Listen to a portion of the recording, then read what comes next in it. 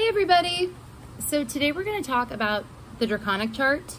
I've gotten some emails recently about asking how I work with this from prospective clients and past clients. And I do work with the Draconic Chart. I do a past life and karmic reading. And there is a part 1 and a part 2 to this. The part 1 deals with the natal chart, like the north and south nodes, Pluto, the Pluto polarity point, any squares to the nodal axis, the planetary rulers, all of that kind of stuff. It deals with all of that to give one an idea of their past life from the lens of the natal chart. I don't necessarily think this always has to be the most recent past life, but it's the most recent past life tied to this life. Meaning, it could be the most recent past lifetime, or it could be a lifetime 3 lifetimes back. And for some reason, that lifetime is more tied to this lifetime than the ones between it, between this lifetime and that one, if that makes sense. I don't think it always has to be the most recent past life. So that's part 1. But then in part 2, I explored the Draconic Chart. And the Draconic Chart is said to be like the chart of the soul. Now I know there are a lot of people that think the Draconic Chart is a bunch of bullshit. I'll be honest, I don't really want to hear your opinion about that. Not really, because these kinds of conversations end up just kind of turning into arguments, and I'm not going to argue with you about this. You're more than welcome to feel however you feel about the Draconic Chart. Like, you're totally more than, I'm not trying to change your mind, so I'm not going to sit and argue with you about it. So if you feel like it's bullshit, if you feel like the Draconic Chart is a bunch of bullshit, I would just quit watching. I will be watching the video. But if you're still watching, the Draconic Chart is thought to be like the chart of the soul. The soul between all lifetimes and in this dimension, in this realm on Earth. It kind of works, it operates as an undercurrent in this lifetime and in all lifetimes. Like, it'll kind of operate as an undercurrent. So like you've got your natal chart, right? That is who you are in this incarnation. The Draconic Chart is who you are in the in-between, what I call the in-between, like the time between incarnations. And it is what your soul, it's the chart of your soul when you started incarnating, when you made the pact or made the choice or whatever to incarnate, or had to, I guess it could be, you maybe had to start incarnating into this realm. That's the chart you were given, or what have you, or that you wanted. For whatever reason. Kind of in the same way that I think of our natal charts being, you know, similar things. Like, I do think that we have some kind of hand in how our natal charts look. I do think that we do. Exactly how, I don't know, but I do think that we do. So that we can learn certain things in each incarnation throughout life. So that we're called to do this in each lifetime. Now, so the Draconic Chart always kind of functions as, it'll function as an undercurrent, right? You might have your natal sun in Sagittarius, but you might have your Draconic sun in, I don't know, Virgo. So that might kind of, that might give you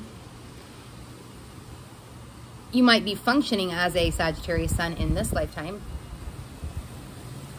but your soul, on a soul level, it functions in a more Virgo way. There's like a Virgo undercurrent to your sun. Say the same thing with the moon. Let's say you've got I don't know, let's say you've got a Libra moon in this lifetime. But let's say in the Draconic Chart you have, I don't know, a Capricorn moon. That will give your Libra moon in this lifetime kind of a Capricorny, I don't know, undercurrent. It kind of flavors it. It's not in your face usually, but it is like it's like an undercurrent. It's like an undercurrent of sorts. Now, the Draconic Chart, it is so fucking windy today, sorry. The Draconic Chart, it gets its name, this actually, there's like, this supposedly dates back, there's like, they think they were using this back in like Babylonian times. They were playing with this at least. It gets its name, the name comes from, it comes from the Latin name for the lunar nodes, because another name for like the north node is the dragon's head, the other name for the south node is the dragon's tail. So that's kind of where the name comes from. I might pronounce this wrong. Caput Draconis is the dragon's head. Kata, I think. Draconis is the dragon's tail. So, I think Draconic means dragon or something. I took Latin. I don't remember a fucking thing. I'll be honest. I took it and I don't remember anything about it. But yeah, I think that's where the name comes from, if anybody was curious. And the reason why the nodes are so highlighted in the name is that this chart, the Draconic Chart, is set. Everybody will have, in the Draconic Chart, the Draconic North Node is always set to 0 degrees Aries. That's how the chart is set. And then the Draconic South Node will always be at 0 degrees Libra. So the chart is set by the Draconic North Node being in Aries, being at 0 degrees Aries. And then what happens is, depending on, where your own natal North Node is in your chart, it'll kind of shift the chart. The houses will stay the same. The planets will stay in those houses, but the signs will shift. The signs shift. So that's kind of how the chart is created. I'll show a picture of a chart here, a Draconic to natal comparison here in a few minutes. I know that there are a lot of people that do work with this, and they might work with it a little differently than I do. You can certainly, this is one of those things that, because it's so abstract, I don't really think there is a way to be like, you're doing it wrong, because it is so abstract, and it's, there's no way to really prove it. So I feel like however you feel called to work with this, if it's like I do, or if it's different than I do, I think if you feel called to do that, do it a certain way, you should roll with that. There are some people that like to look at the Draconic Chart as a standalone chart. You certainly can do that. And I would encourage you to do that. I think it's cool to just kind of look at and see what's different. But the way that I like to use it in practice, when I'm doing like my past life and karmic readings, the part 1 deals with stuff dealing with the natal chart, from the natal chart lens, and then part 2 is the Draconic. And I like to look at the Draconic chart, at the Draconic to natal comparison, because I feel like that's how you get the most use from the Draconic chart. I mean, it's cool to see what the chart of your soul looks like. I mean, I think that's really cool to look at, but I think it probably serves you the most good to look at it up against your natal chart to get an idea of perhaps, what you wanted to learn in this lifetime. Now, when I look at the Draconic to natal, when I look at the Draconic chart, Draconic to natal comparison, something that I like to look at is the Draconic Pluto and Draconic Pluto polarity point. Since that kind of shows me, it kind of tells me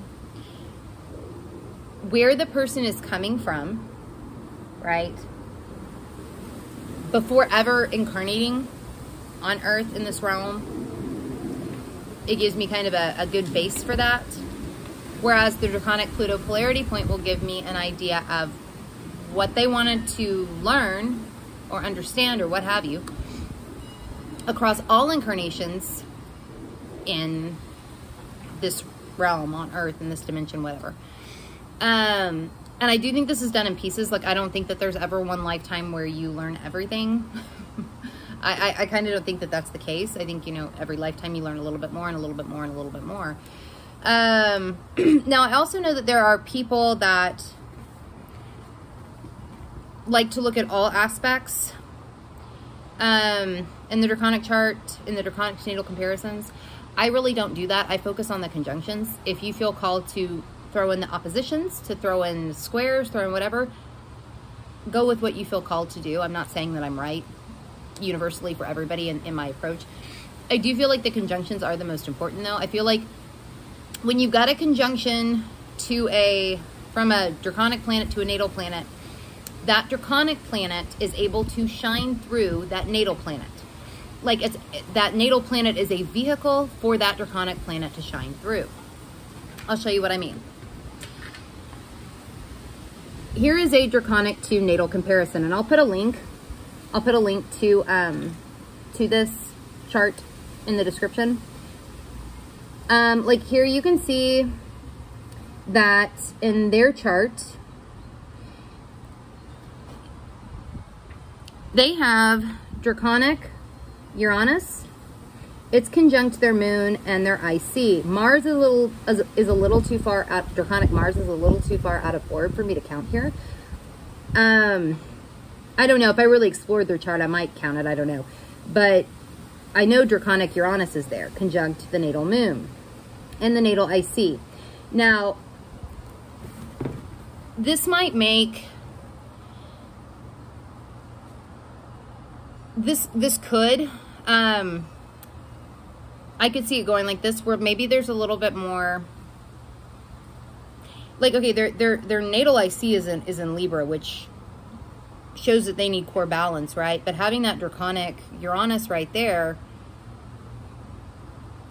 kind of makes me feel like there could be some core chaos. Like core chaos might shine through, or it could have a tendency to do that, but really what I think Uranus wants to do in this case is liberate. So once they figured out that balance, that core balance, I think that Draconic Uranus can shine through in a different way and can be more liberating, if you will. That's just an example, kind of spitballing here. I haven't actually fleshed this person's stuff out like that, but it's just, you know, tossing out some ideas. But I personally would focus on the conjunctions. I feel like that's where those Draconic planets can really shine through with the conjunctions in a way that they may not. And also, I'll say this: when you see conjunctions, it makes my thought is, okay, so why is this set up this way? Where, like in this person's case with Draconic Uranus conjunct the natal IC and moon, what did they want to learn from this? And you know what I mean? Like that's kind of where my mind goes. What did they want to learn from this in this lifetime? What did they want to achieve? Kind of thing. And how can they use that Draconic planet in the best possible way? How can they have it shine through in the best possible way? But yeah, that's kind of how I work with them. That's kind of my process, if you will. I'm trying to think if I missed anything about this. No, I think that's pretty good. I think that's pretty good for starters. I would definitely, though, I'll say this, I would definitely play with the past life thing from the natal chart lens first, because that gives you an idea. You know, looking at the North Node in the natal chart kind of gives you an idea of where you wanted to go in this lifetime. And the South Node kind of tells you where you were from, where you come from your most recent previous lifetime tied to this one. So I think it's important to look at that, to understand that. And I think that once you understand that, I feel like the Draconic stuff can kind of click more into place. Especially from a Draconic to natal comparison point of view. I feel like it kind of can click more into place. So I would start with the stuff in the natal chart and then move to this, but that is just my opinion. You can be like, fuck that, I want to dive right into the Draconic to natal comparison. You can pull this, again, you can pull this on astro.com. It's down towards the bottom. It's under the Draconic chart, Draconic to natal comparison. Okay, I'm going to get going because it's getting kind of long. I will put the blog post, though, too, in the description that I've done about this, if you're curious. If you want to follow us on Instagram, you can find us at Let's Fuck With Astrology. I'm at Saturn Season Astrology on Instagram. Natalie is at Apaterno Astrology on Instagram. If you want to like or subscribe or whatever people do on YouTube, you can search for us at Let's Fuck with Astrology by searching for that. If you do the Reddit thing, come join us on the subreddit Let's Fuck with Astrology. And I'm not going to do the star card thing because I didn't say anything about them. Okay. I will see y'all later.